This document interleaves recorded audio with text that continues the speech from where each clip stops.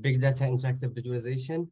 And here's Ammar Aldhahyani, and I was supervised and reviewed by Raazesh Sainudiin, and it is in Department of Computer Science, of course. So it is a bit of a broad and big topic to talk about the big data visualization and visualization itself, because it has different levels, and I try to bring it as kind of a line of story. So I will start with the introduction about visualization, then big data, why interactive visualization, then we'll go to the visualization tools, different use, different type, who should use them, and different scenarios. We will go then to data via interactive visualization and see like some cases of like different data type to get like the use of interactive visualization and how could that help. And then we have a use case that was built during this project to show what we have talked about before. So start with data visualization. What cannot be touched, smelled, or tested can be represented visually. So why data visualization? It just makes things easy to understand. Human brain, it's difficult for them to understand multiple things unless they are visualized. So it makes something complex appear simple, even for professional people. For those who just have been in the field or knows a lot about data, when things in complex, sometimes data is machinery data. So visualization makes a lot of sense because it helps them to clean the data, identify trends through time, and spot local patterns and present results for people, for analytics, for business people to make decision and to go forward in big companies and industries. So we have, we're gonna talk about interactive visualization and big data now, and that will just see why we're gonna talk about interactive visualization, not just visualization or static visualization. One picture is worth 1,000 words, and we have big data. Data is being now daily record from every click to on the web to personal records. Petabytes of data has been like, it's been generated maybe every hour or even less. And but the value of this data is huge. It plays important role in making decisions, optimization, doing a lot, and can reveal many insights. But there are like huge challenges. Like human brains, even professional people, as we say, can't really process those data. Some data, like they are from different data types, and they are huge. That can't be seen or look at it or processed without being visualized. But big data would require many static views, because there would be many attributes to the data, many variables. How will we be able to show all of them? So we would need just tens, hundreds of thousands of static views to show them.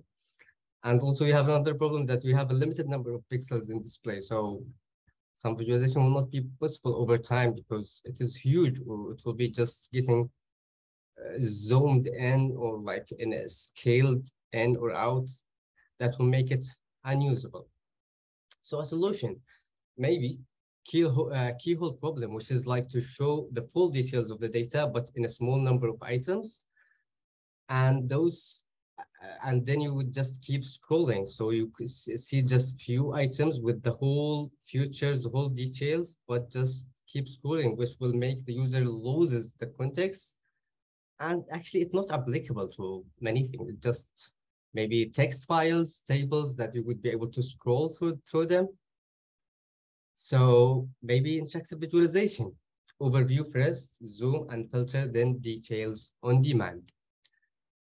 So this is the whole idea. It gives the user the ability and empower the users to use the visualization, to make sense of it, to interact with it, to make things easier, to go to details, to filter stuff. But interactive visualization have two strategies. One is navigation strategy, the other one is visual interaction strategy. The navigation strategy, it is empowering or enabling the user to go and facilitate and has the freedom to go between different levels of details. Go see the whole overview, but then go in and zoom in to see details of the details, and then back. It's give them the ability to see the whole thing at once, but then zoom in to see some patterns or see some future of interest. And there are like three strategies here: zoom, unban, overview, and detailed, focus, and context, and we will go through them. But from the other side, visual interaction strategy, it is the strategy that they support more scalability, because it helps and enables user to filter data in a way that they can just, if the data have like multiple subsets, they can just go through that and just see only subsets. They can deal with the huge number of data, or like the complexity, or if it is just ugly, and then you try to clean it out and see some patterns there.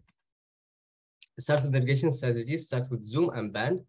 We said overview first, then zoom into the data to access details of interest. Maps and examples, you open the map, then it gives you some a view, you go in deeper, and then you go out to see the whole things, or even out and out, and you will keep scrolling. And it is helpful because it uses the screen efficiently.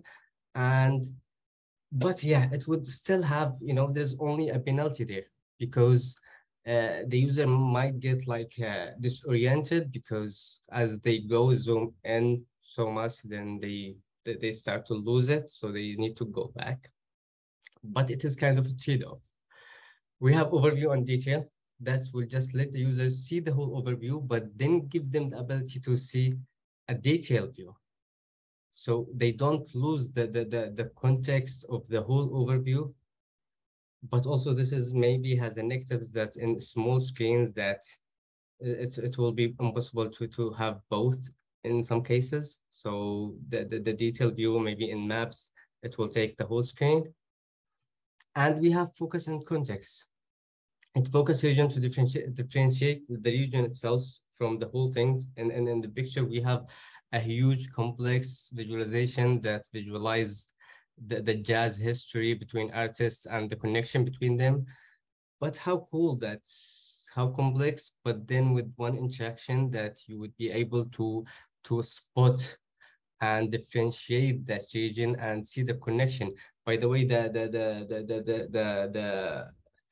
pop-up that in black, it is not focus and context, but they are using multiple strategies. One is focus and context, and the other one is detail and overview.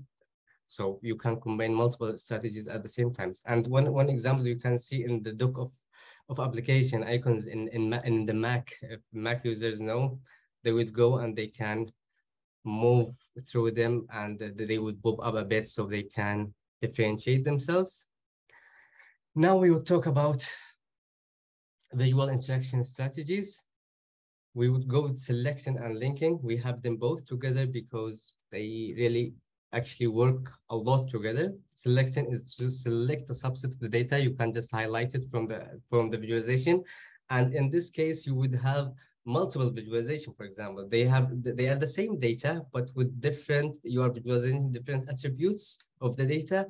And maybe for one of them, you would find like a pattern or something, and you want to see this area of the data, how does it looks, or how does it perform in other visualizations. So you just highlight it, and then you go to the linking, which is it relates information of the same data set you highlighted in one visualization to other visualization.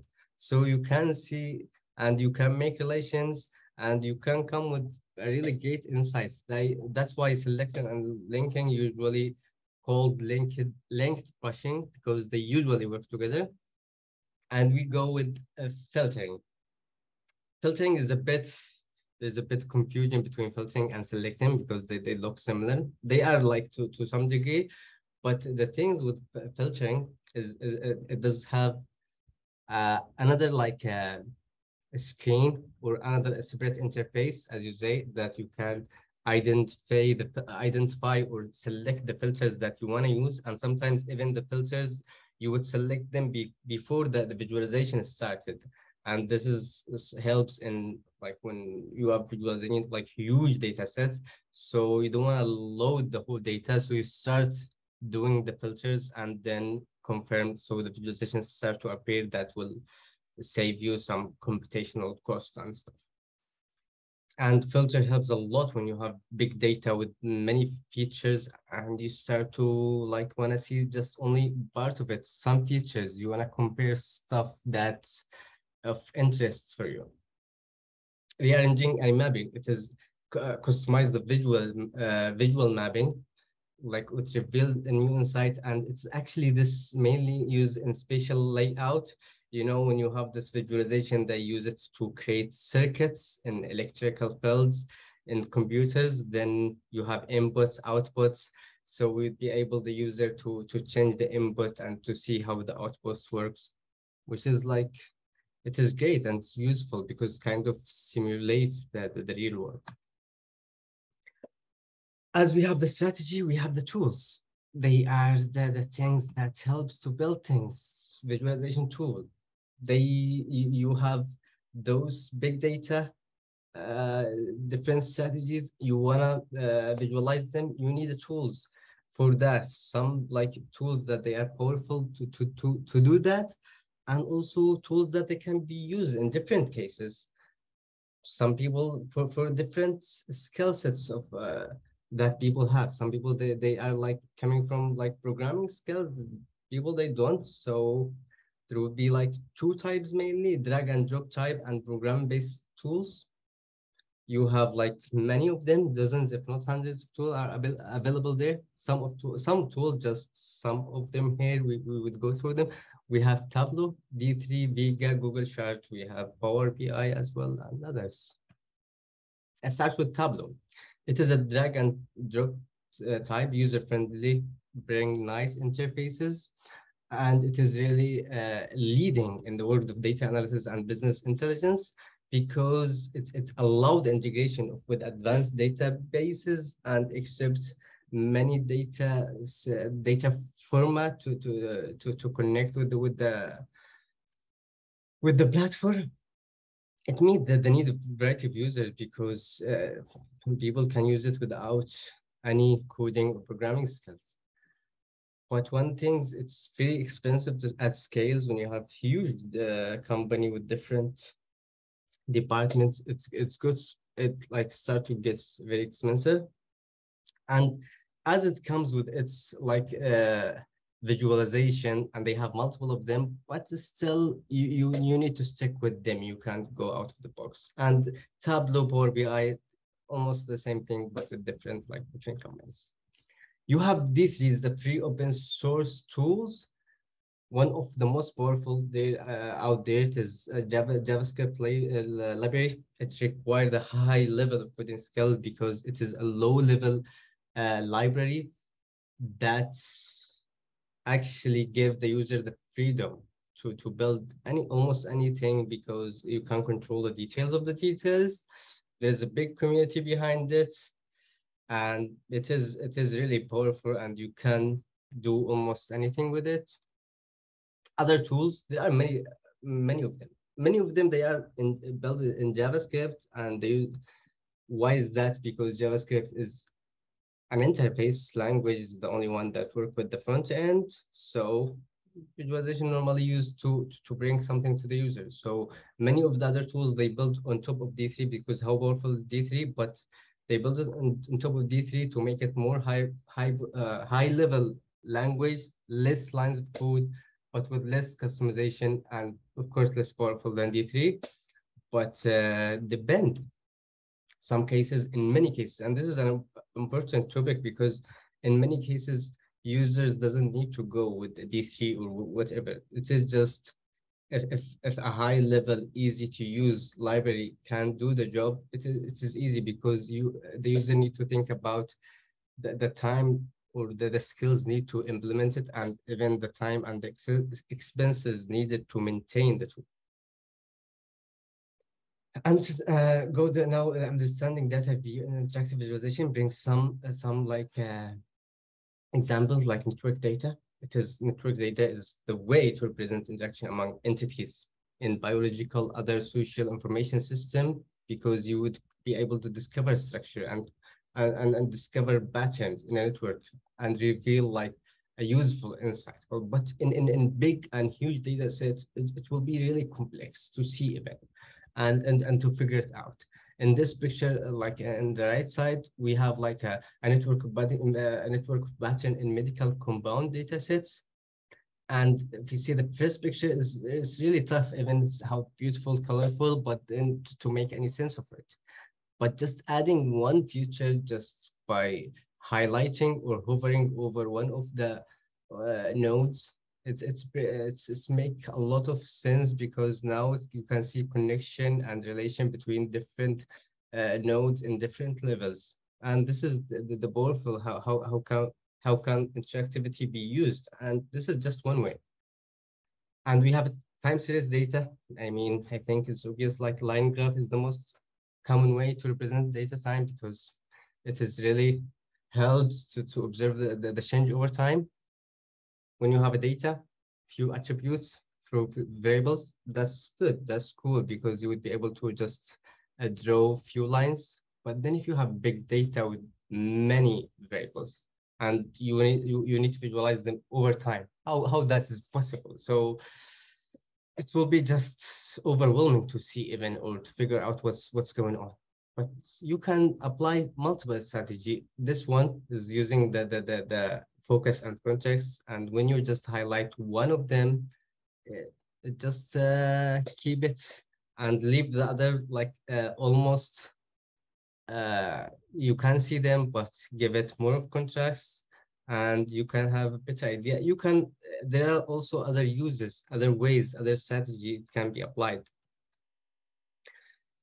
Let's talk about our case here as we go through the introduction and then the tools, the strategies. We have a case that was built during this project. It's a BLM use case. An overview on May 25th in 2020. George Floyd, 46-year-old African American, was arrested and treated harshly. It led to his death. That unfortunate incident. What happened after that? There's a movement called the Black Lives Matter was reinitiated, and this movement has been there since 2014 from an incident before that. And the movement was also trending in Twitter. And Twitter is also a social media like network tool, allows users to post comments, and they called actually tweets, and they have limited to 140 characters. Many people from different background, politicals and politics, or different uh, industry, they go and then they talk. You would be able to, for example, one of the main thing is hashtags. People include hashtags, and then with a word to bring like more of attention to that subject. If that goes, and many people use the same hashtags, that goes viral. The data sets that was collected, the original data set was collected was 41.8 million tweets from 10 million users between 2014 and 2020. Only tweets that was after the death of George Floyd until June 2020, which is 1,600,000, more than 1,600,000 tweets. The one that we used, but actually still we didn't use the whole things. Those are the hashtag that were mainly appeared on those tweets.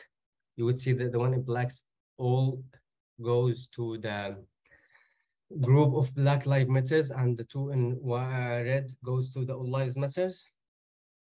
So data processing, this was a challenge, because we wouldn't be able to process all that data. We would need like a tool to be implemented in the cloud, and we don't have the resources. So what we did, we get the top 200 tweets in terms of the retweets. And if we go and get only the two sub 100 tweets, it will be impossible, because those tweets will be mainly from Black Lives Matter. So we get the first 100 tweets from that contain Black Lives Matters, and then take them away, get other 100 tweets from All Lives Matters, and then also create a third community called mixed community. We don't know what it is. We need to analyze it later in the visualization.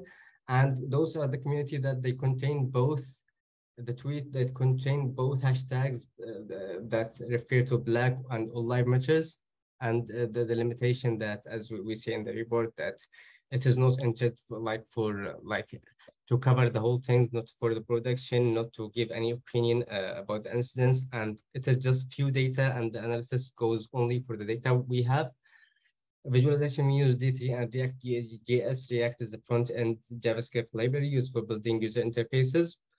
With both D3 and React.js, as it is tricky to use both of them because difficult, and how both have different complexity in dominating the DOM of the interface. But if they use correctly, and they can give unlimited options. So we go to the demo.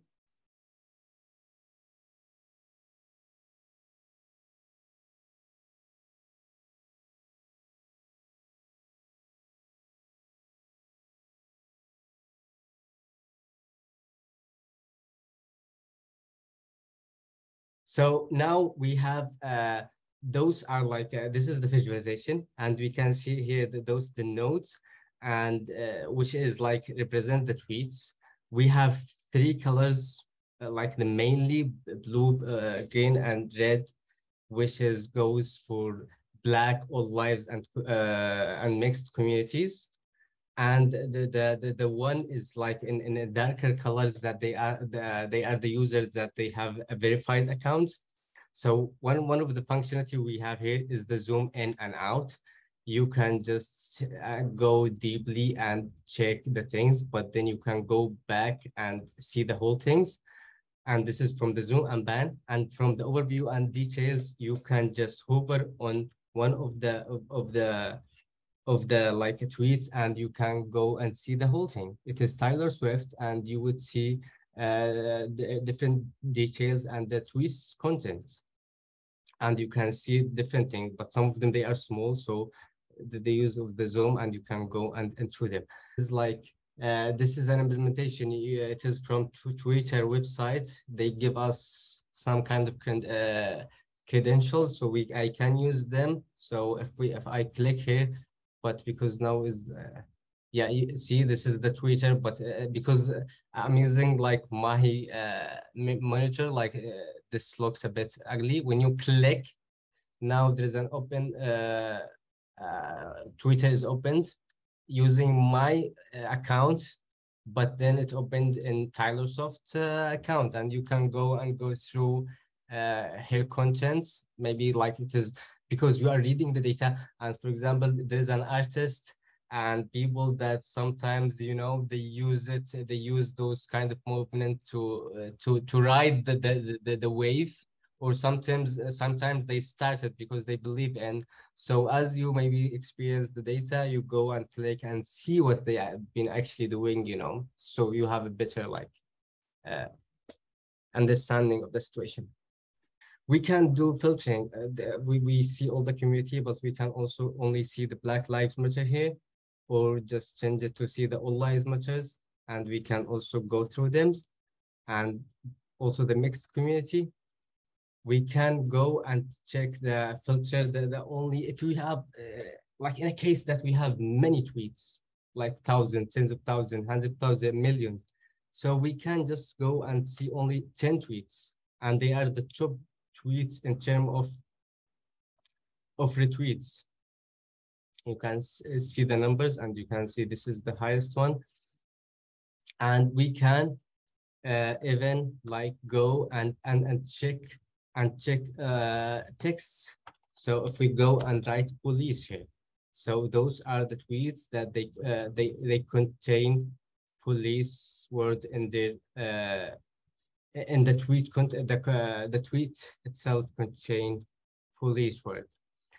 We can, this is kind of a raw data that we thought it might make a lot of sense to go through it, and even if the users knows what happens through that time of the movement and things that have been like that change how the movement reacts. We can go at the time of that event and see how that changed the thing. So we, for example, like we have now three community, and if we go to the All Lives Matters, we go to the beginning, we will see that people were just mocking people that they support All Lives Matters, because that's mean the hashtag wasn't used by the community that believe All Lives Matter at the beginning. People feel bad and they use it just to say bad thing about it. But as times goes, no, those hashtags with All Lives Matter, people start, the one they use it are the one they are actually behind it. And they start talking about things like police get killed. And if we go about police, and then we have all the communities, you will see how different groups react with police. The one in the Black Lives Matters, they really say that or feel that police is not doing good, but then the one in All Lives Matters think the other way and feel that police also as being killed and treated badly. So you can see what's the difference. Even you can check the mixed community and go inside and see actually what are those tweets that they use both retweets. And it seems that from like reading a bit, you would feel that, okay, both of them, they feel bad for the community to be divided. But some of them, they are just against All Lives Matters and feel why that is used, because it is actually Black Lives Matter in their opinion, that the one who are being treated badly. And just the main thing is from the tool, from different features here, filters, interactivity, you would be able to get a lot of insight, and different user will get different things, and without even the data being heavily processed or like bringing insight themselves. Like the tool itself can work as a data analysis. The conclusion: static visualization struggle with big data visualization, big data interactive visualization with the two strategies, like allow the user to navigate without sacrificing the whole pictures, and different tools for different tasks. And this is important, just not how good the tool is, but just how it can done the job or how easy or difficult to be used. And yeah, interactivity need a better powerful tool. Finally, future work, we would like to automate this tool to accept different data sets, because only now it works with data set that it has, but that needs like a use case and an experienced scientist that they collaborate to think of scenarios or filters that they can be used, and then it can be automated, and somehow the user can just upload the data, and it can have multiple filters to use them with the data, and the tool would be able to identify the variables itself.